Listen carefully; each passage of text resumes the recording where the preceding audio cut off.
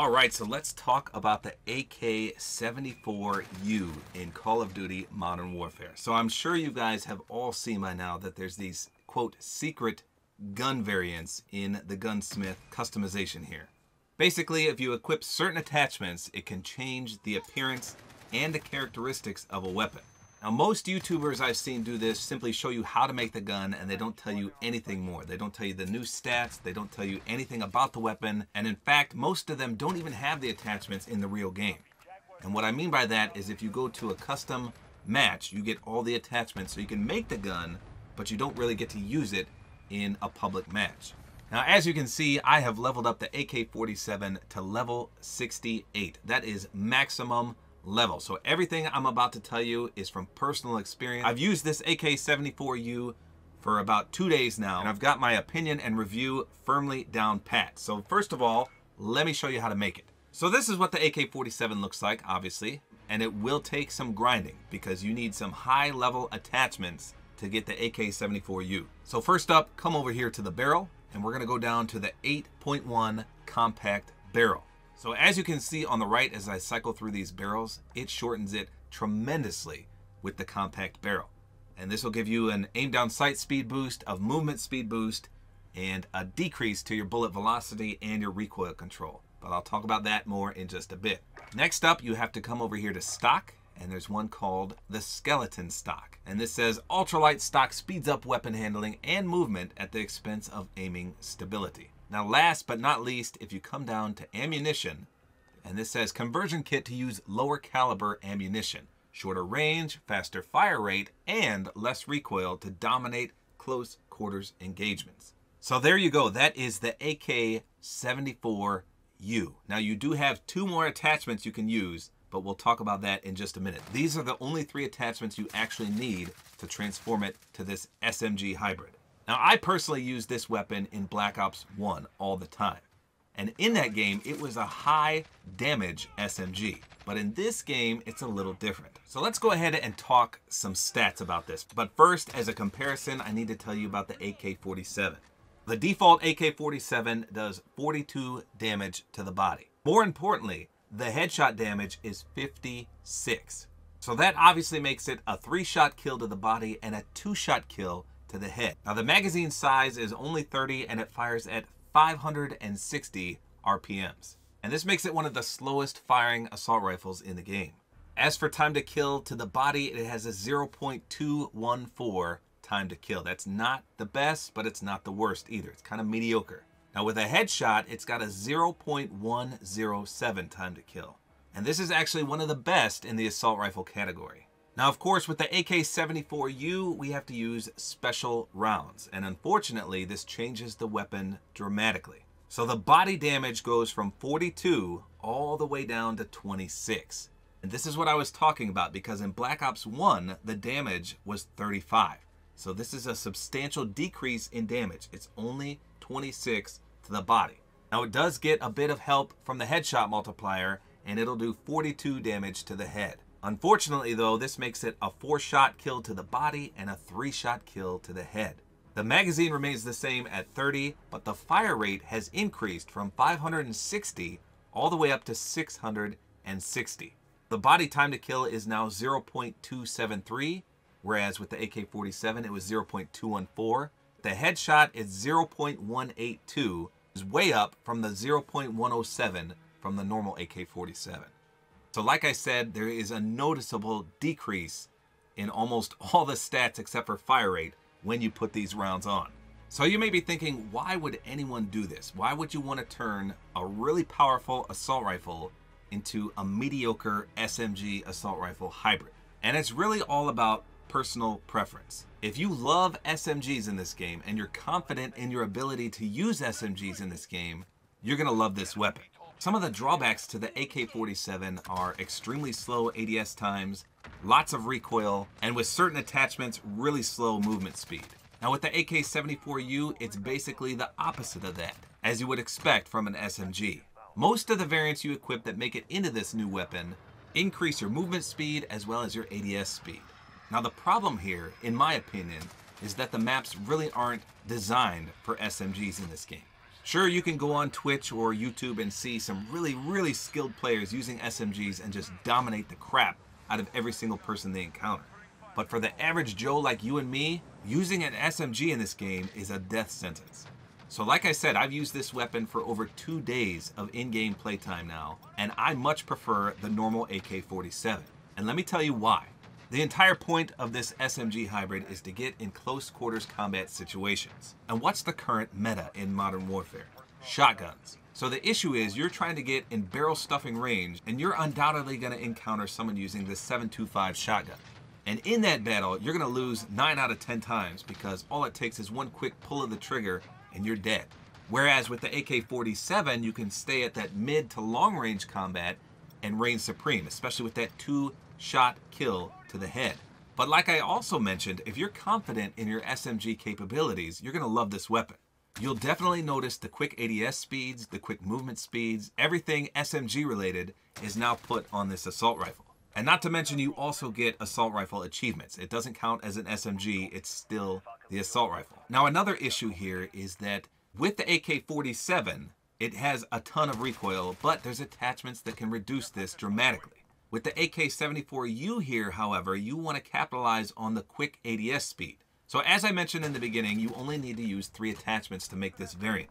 That means you can use the other 2 however you want. Now, while it is possible to reduce the recoil by using these 2 attachments, you probably don't want to do that. You're not going to be in mid to long range combat with an SMG hybrid like this. Chances are most people are going to capitalize on the quick ADS and use something that will lower that even further, or increase your movement speed even further.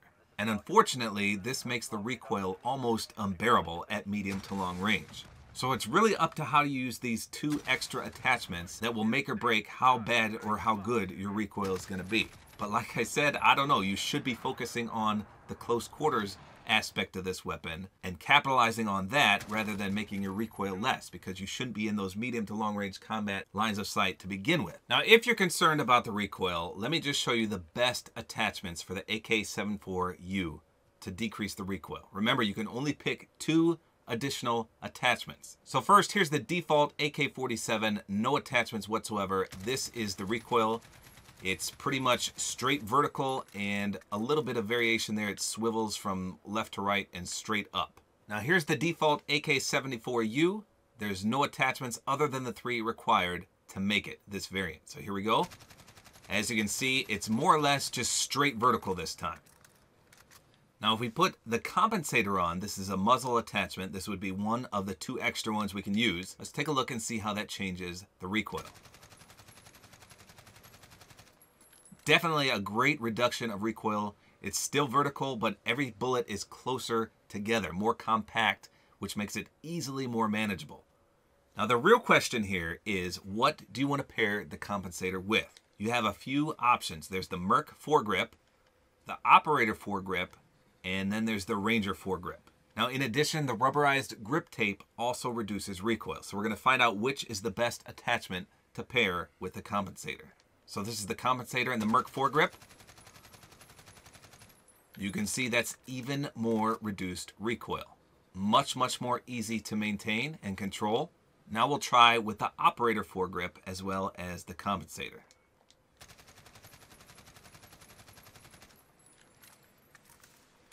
So this one is basically the same. You can see it reaches about the same height. It's almost the same spread. There's not much difference between these 2. Now let's try the Ranger foregrip. Once again, it's pretty much the same. All 3 of those seem to act relatively close to each other. Okay, so now let's take off the underbarrel. We'll try the compensator with the rubberized grip tape. Let's see if this does any better than those 3. So this one was actually worse than these 3. So in my opinion, I would not use the rubberized grip tape at all. I would stick with the compensator and one of the 3 underbarrel attachments. Just for comparison, let's take off the compensator and just put one of the 3 underbarrel attachments on, and let's see how that performs. So as you can see, without that compensator, it gets extremely worse. That's almost to the default recoil pad in there. So basically, to sum this up, if you want to reduce the recoil with this SMG assault rifle hybrid, your best bet is to equip the compensator, which is a muzzle, and then one of the underbarrel recoil reduction attachments. Again, all three of them perform pretty much the same, as you can see here. There's not much difference between any of the three there. Now, unfortunately, like I said, all three of these underbarrels do decrease your ADS speed. And again, that's kind of counter to what we want with this hybrid. However, this is just for the recoil reduction. So if you want less recoil, this is the way to go. So if you want to hip fire, go with the Merc foregrip. If you want less sway, go with the Ranger foregrip.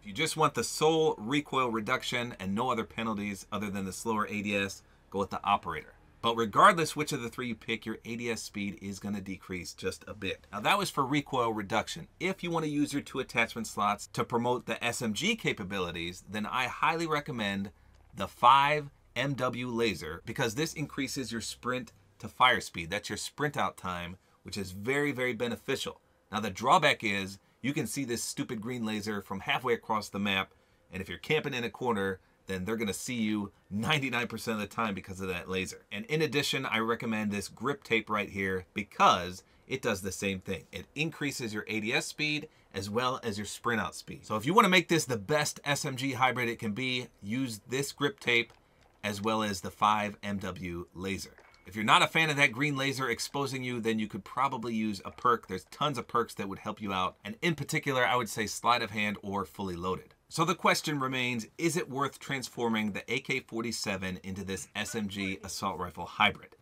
And again, it's totally dependent on you as the user. I, for one, am terrible with SMGs in this game. Absolutely terrible.